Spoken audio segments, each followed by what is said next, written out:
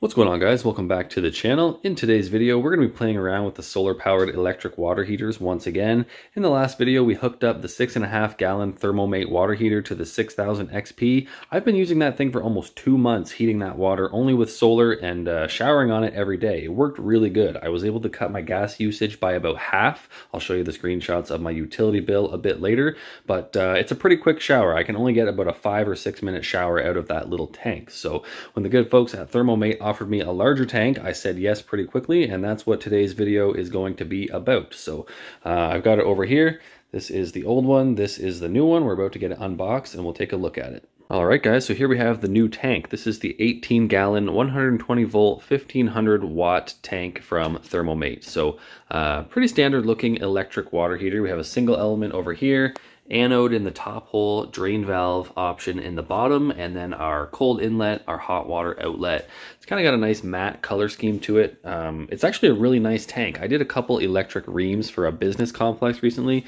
and the quality on them has gone way down for the price. This one is actually just a lot more solid. I'm going to show you a couple things under the hood here that I like about it. Overall, I actually like the build quality on this a lot nicer than the ream, and it's packaged a lot nicer. You have a foam ring around the center and foam on the top and bottom. There's not a single dent or scratch on this. Almost every ream I opened for that business complex had a dent or a ding of some sort. So this thing is shipped really nicely. I'm going to pop this cover off and show you one more little feature. Okay, so under the hood, it looks pretty standard. We've got our thermostat, our little temperature control here. It comes set to 125, and down here we have a pretty standard 1500 watt heating element. What I do like about this is they've used the rigid foam instead of the fiberglass insulation. On the reams, you have to kind of peel all the fiberglass out of the way to access any of this, and I don't like that. Another nice thing, they've got these nice little inserts down here in the sheet metal for putting the door back on, and the door itself is just really nice and solid. Honestly, I much prefer this tank so far over the reams. The build quality is just way nicer. Something like this is just a nice feature on the reams. It's just a little Phillips screw into the sheet metal, and it's stripped before you even take the door off.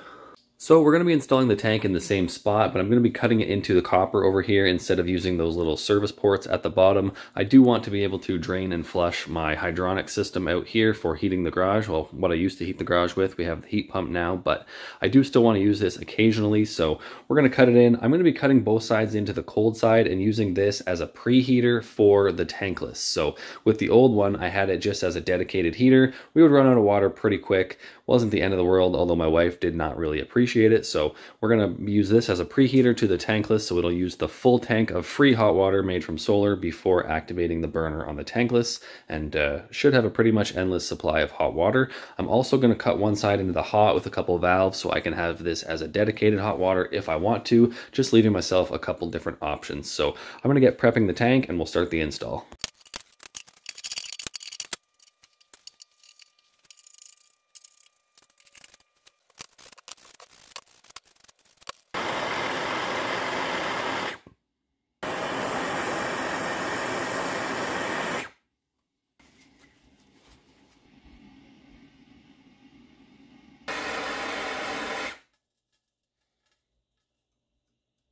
Okay, I've got the inlet and outlet connection started over here. I have decided this will be the position for the tank. I spun this thing around a few times, trying to decide on which way would be best. I almost had this element facing the back corner because I didn't really want to plumb it up and over top of the tank, but I think that will be the best way to have it in the end.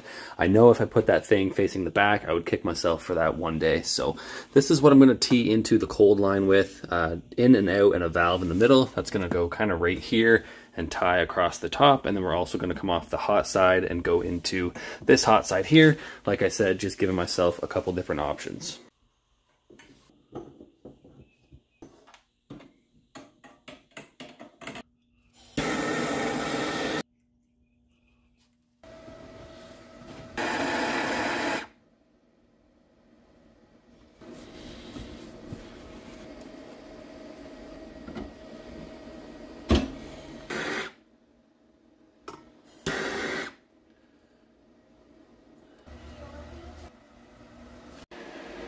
Okay guys, the tank is all plumbed. We're going to start on the electrical next, but first I'm going to go inside the house, turn on the water, and we're going to start filling this up and checking for leaks.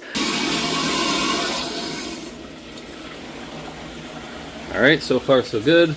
I'm purging air from the service port up here on the tankless. This guy's open, so keep an eye on that. Hopefully I don't get sprayed. I might actually put a garden hose on that really quick just to be safe. Alright guys, the tank is fully plumbed and primed. I've got all the air out of everything. Bleeding this heater is a bit of a process with the pump. There's a check valve, so you have to feed it from the hot side. But anyway, it's all done. Plumbing's ready. I started on the wiring. We are tied into our little sub panel here, down under the stairs with the BX, and right into the tank. So I'm going to get that finished up and we should be good to fire this thing up.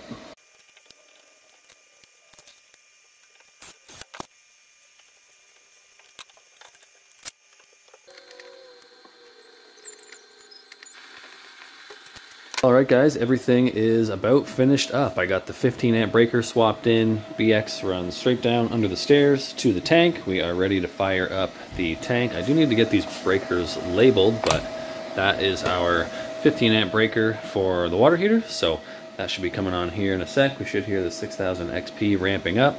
I've got a bucket under the tankless. I'm going to show you I can still run my hot water. Even though there's cold water in here, this will just be cycling water through. The tankless will make hot water until this tank gets fully up to temperature, and then the main part of the hot water will come from that until it runs cold. Then the tankless should kick in once again. So 6000 XP is just ramping up, working good. If we come over here, turn on this valve. Red light on the tankless means it's running. We are making hot water, so everything turned out pretty good. The recycling bin fits back where it belongs. I'm going to let this tank come up to temperature and then we'll play around with it a little bit more. Okay, so while the tank is heating up, I thought I would show you the utility bills for September and October. September is on the left, and I used a total of 28 meters cubed for the month. That was an estimated bill, as you can see up above. 26,675 was the estimated meter read, and when they came to actually read the meter at the end of October, that's what the meter showed. So I did pretty good with that little 6.5 gallon water heater. Got basically no gas usage for all of October, and I think those results are pretty promising. Even though I only saved about $10, the first $30 of the bill is all fees and delivery, so they got me there, but I think the results are promising. I'm excited to see what we can do with the 18 gallon water heater.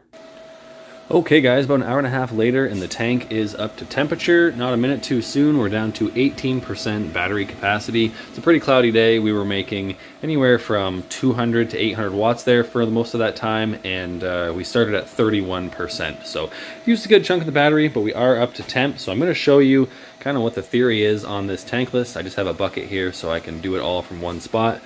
For this test, I'm going to go into the diagnostic menu. It is number 8. This will tell us the incoming water temperature.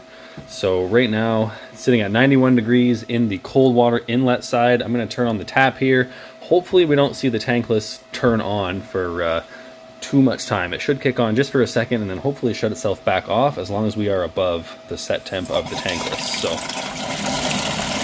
water's on.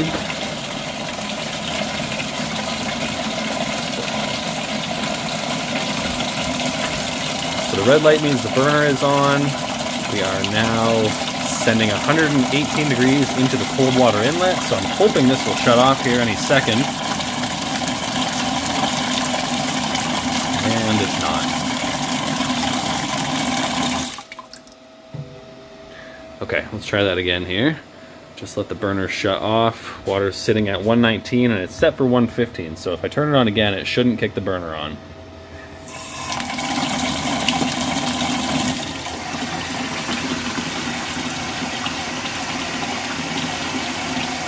Yeah, there we go.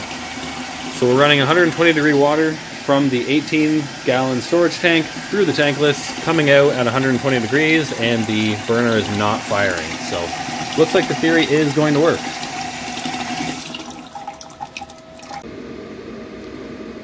Alright guys, it's the next day. We're finally making some good power here. I've had a couple days of just cloudy weather, so that'll be nice to get the tank running here. So far so good, worked good overnight. It just actually turned off. It was heating up again from running the dishwasher this morning. So the tank is at 125 degrees-ish, give or take. And I just realized I can actually turn the tankless off. I can turn the burner off here while leaving this on so I can see the output temp. So still run the water. Tankless does not fire. You can see the water temp climbing pretty quickly there. So far things are working good. I'll definitely keep you guys posted on how this thing works over the next couple months. Back into the winter weather here, just trying to save on gas, as the gas is definitely more expensive here than the hydro. So thanks for watching. If you want to check out this water heater, I'll leave a link below as well as a discount code. You guys can get them on Amazon. Nice little water heater. Honestly, I'm pretty impressed with the quality so far. So thanks for watching. I'll see you guys in the next video.